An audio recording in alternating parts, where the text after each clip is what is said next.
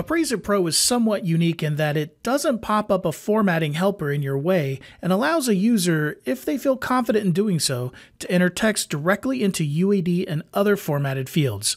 If you ever need help and guidance, however, the Format panel is always standing by to help. By default, the Format panel is located in the lower right corner of Appraise-It Pro. When not in a UAD or other formatted field, it displays a color key to help identify the different types of fields shown in the editor window. When you enter a UAD or formatted field, the Format panel changes to show text boxes, checkboxes, and pull-down menus to aid you in filling out the selected field in the proper format. At the top of the panel, a green check button for Apply will add any changes made in the Format panel to the selected field without advancing to the next. Clicking out to another field with your mouse will also apply the panel contents to the field as you leave.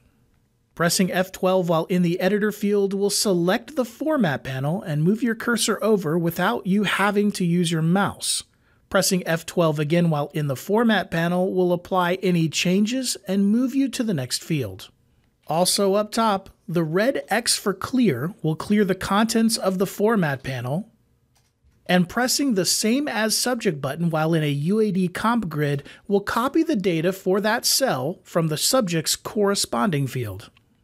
Finally, if you're typing in a large multi-line comment field in the Format panel and exceed the amount of text that can fit into the report field, the text will automatically be formatted and continued into an extended comment addendum if available.